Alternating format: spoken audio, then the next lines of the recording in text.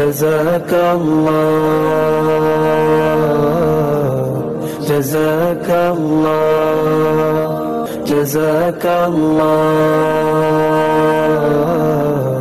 جزاك الله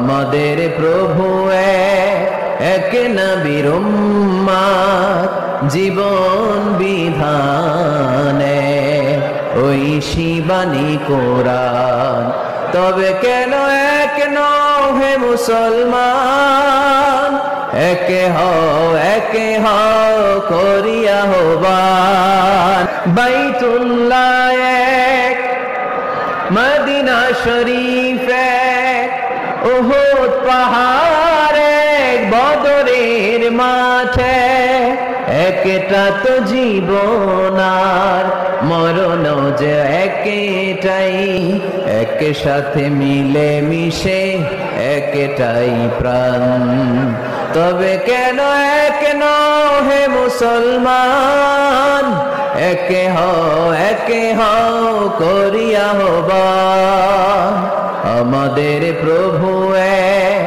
এক নবীর উম্মত জীবন বিধানে ওই শিবানী কোরআন তবে কেন এক হে মুসলমান একে হও করিয়া হবান বাইতুল্লাহ এক মদিনা শরীফ এক উহুদ পাহাড় এক বদরের মাঠে একটা তো জীবন আর মরণ যে একটাই একে সাথে মিলে মিশে একটাই প্রাণ তবে কেন এক হে মুসলমান একে হও করিয়া হবান আমাদের প্রভু এক নবীর উম্মত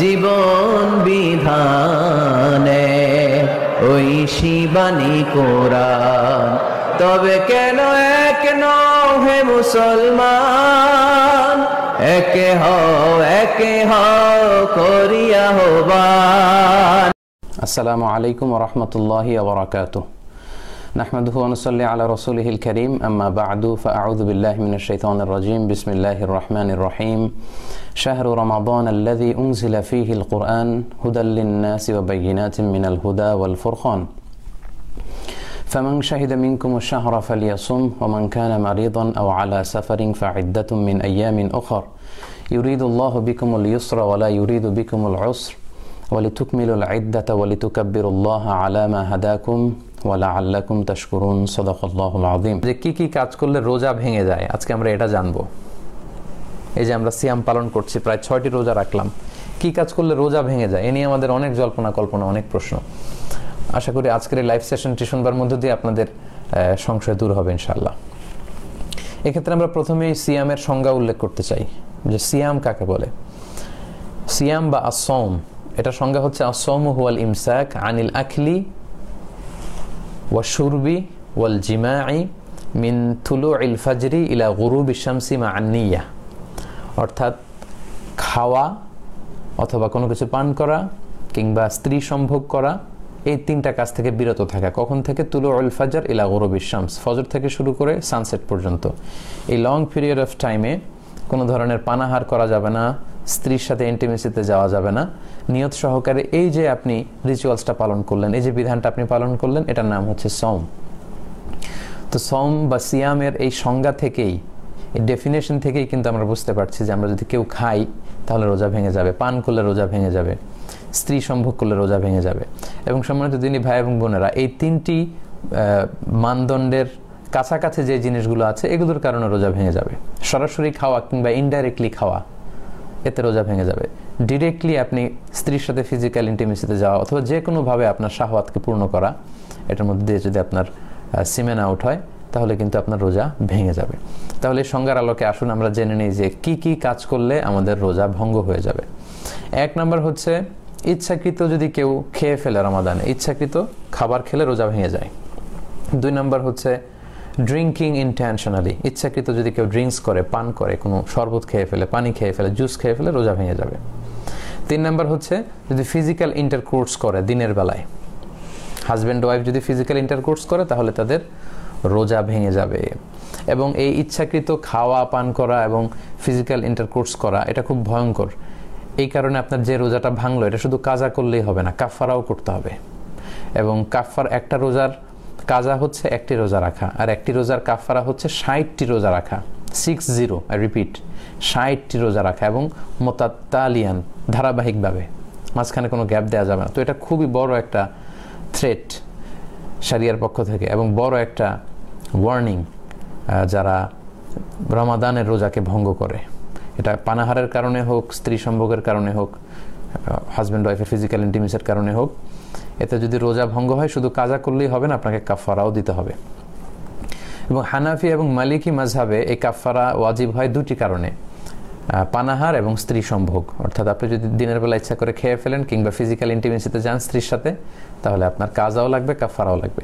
কিন্তু শাফি এবং হাম্বলি মাযহাবে শুধু স্ত্রী সম্ভোগটাকেই কাফারা ওয়াজিব হওয়ার কারণ হিসেবে উল্লেখ করা হয়েছে। তো আমাদের বাংলাদেশে যেহেতু বেশিরভাগ লোকজনই হচ্ছে বা 90%, মোর দেন 90% হানাফি মাযহাবকে আমরা অনুসরণ করি, তো সেক্ষেত্রে আমরা এটাই সাজেস্ট করব যে যদি আপনি খেয়ে ফেলেন রমজানে ইচ্ছাকৃত, যদি আপনি মানে খাবার খাওয়ার মধ্য দিয়ে রোজা ভাঙেন কিংবা ফিজিক্যাল ইন্টিমেসির কারণে রোজা ভাঙেন, তাহলে আপনাকে কাজাও করতে হবে, আপনাকে কাফারাও করতে হবে। সেটা খুবই ভয়ঙ্কর। একটি রোজার কাজা হচ্ছে একটি রোজা পরবর্তীতে রাখা এবং একটি রোজার কাফারা হচ্ছে 60টি রোজা রাখা। কিন্তু এই 60টি রোজা রাখলেও রমাদানের একটি রোজার যে বারাকা বা মাহাত্ম্য সেটা কিন্তু হাসিল হবে না। So be aware of that.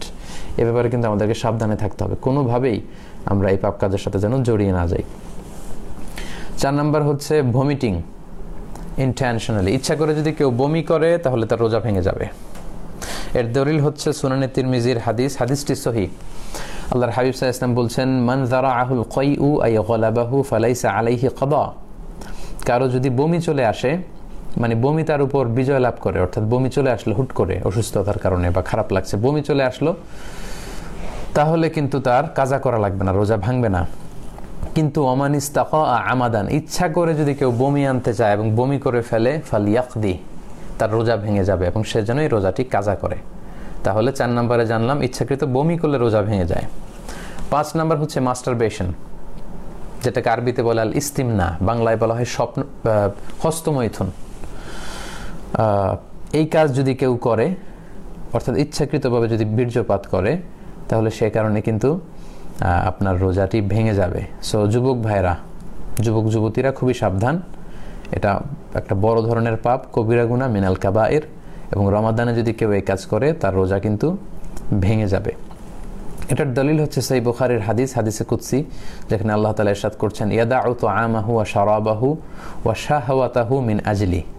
রোজাদার রমজান মাসে আমি আল্লাহর সন্তুষ্টির জন্য খাবারকে বর্জন করে, পান করাকে বর্জন করে এবং তার শাহওয়াতকে বর্জন করে, তার যে ডিজায়ার, তার যে যৌন তাড়না, এটাকে সে অবদমিত করে রাখে, কন্ট্রোল করে রাখে। সো আপনি যদি ইস্তেমনা করেন, অর্থাৎ মাস্টারবেশন করেন, তার মানে এর মাধ্যমে আপনি আপনার শাহওয়াতকে, আপনার খায়েশকে আপনি পূরণ করলেন। সিমেন আউট করার মধ্য দিয়ে আপনি কিন্তু আপনার এই শাহওয়াতকে অর্জন করে ফেললেন। ফলে এই যে সিয়ামের একটা পার্ট হচ্ছে শাহওয়াতকে বর্জন করা, সেটা হয়নি। ফলে এ কারণে আপনার রোজা ভেঙে যাবে। সো খুব সাবধান। 6 নম্বর হচ্ছে কেউ যদি সিগারেট খায়, স্মোকিং করে, স্মোকিং ইনভ্যালিডেটস দ্য ফাস্ট। স্মোকিং এমনি তো এটা বড় ধরনের গুনাহ, এটা স্বাস্থ্যহানি হয়, পরিবেশ দূষণ করে, আশেপাশে যারা থাকে তাদেরও ক্ষতি। সো যারা স্মোকিং করছেন রমাদানে খুবই সাবধান, আপনাদের রোজা কিন্তু ভেঙে যাচ্ছে। কারণ স্মোকিংয়ের মাধ্যমে যে টোবাকোর যে ধোঁয়া এবং এর মধ্যে কিছু পার্টিকেল কিন্তু আপনার দেহের ভেতরে চলে যাচ্ছে, স্টোমাকে চলে যাওয়ার সমূহ সম্ভাবনা। এই জন্য স্কলাররা বলেছেন যে স্মোকিং করলে রোজা ভেঙে যায়। 7 নম্বর হচ্ছে নাকে যদি আপনি কোনো ঔষধ দেন, let's A nose drop, it's very sensitive, I repeat, আমি আবার বলছি, নাকে যদি আপনি কোনো ধরনের ড্রপ ইউজ করেন, কারণ our nose is a gateway to reach to our stomach. আমাদের নাক দিয়ে কিন্তু আমাদের স্টোমাকে পানি খাবার এগুলো পৌঁছে যায়। এজন্য দেখবেন কেউ যদি অসুস্থ হয় তাকে অনেক সময় নাক দিয়ে স্যালাইন দেওয়া হয়, নাক দিয়ে খাবার দেওয়া হয়। তার মানে নাক দিয়ে আমাদের পাকস্থলীতে বা আমাদের স্টোমাকে খাবার পৌঁছানোর একটা গেটওয়ে আছে।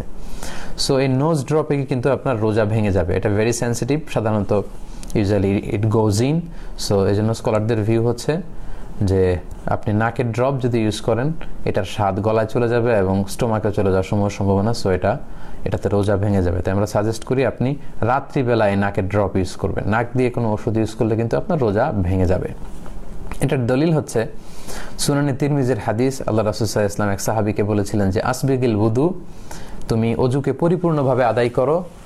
ওয়া খাল্লিল বাইনাল আসাবি', আর অজুর সময় আঙ্গুলগুলো সুন্দর করে খিলাইল করে করে পানি পৌঁছে দাও। ওয়া বালিগ ফিল ইস্তিনশাক, আর ভালো করে নাকে পানি দাও। আমরা অজুর সময় নাকে পানি দিয়ে ইস্তিনশাক করি। তবে ইল্লা আন তাকুনা সাইমান, তবে তুমি যদি রোজা অবস্থায় থাকো তাহলে নাকে পানি দিতে যেও না। নাকে পানি দিয়ে ভেতরের দিকে টান দিও না, কারণ রোজা অবস্থায় নাকে পানি দিয়ে ভেতরের দিকে টান দিলে এটা আপনার খাদ্যনালী দিয়ে স্টোমাকে আপনার পাকস্থলীতে পৌঁছে যাওয়ার সম্ভাবনা, এতে রোজা ভেঙে যাবে। তাই নাকের ড্রপ যদি আপনি ইউজ করেন আপনার রোজা ভেঙে যাবে। তাহলে সম্মানিত শুধু আমরা এই পয়েন্টটাও ভালো করে আশা করি বুঝতে পারলাম যে আমরা কি কি কাজ করলে আমাদের সিয়াম ভঙ্গ হয়ে যায়। আজকের এই লাইভটির মধ্য দিয়ে আপনারা ফিকহুস সিয়ামের এই 3টি পার্ট সম্পর্কে মোটামুটি একটি ধারণা লাভ করেছেন এবং আমি আশা করব আপনারা লাইভটি সবাই শেয়ার করে দিবেন যাতে করে অন্যান্য দিনী ভাই এবং বোনেরাও আমাদের এই লাইভটি থেকে উপকৃত হতে পারে। সম্মানিত শুধু আমরা অলরেডি 2টি লাইভ করে ফেলেছি। আমরা রমাদানে হয়তো আরও 3টি বৃহস্পতিবার পাবো। তার মানে মিজানুর রহমান আজহারি এই পেজ থেকে আমরা আরও 3টি লাইভ করবো ইনশাআল্লাহ।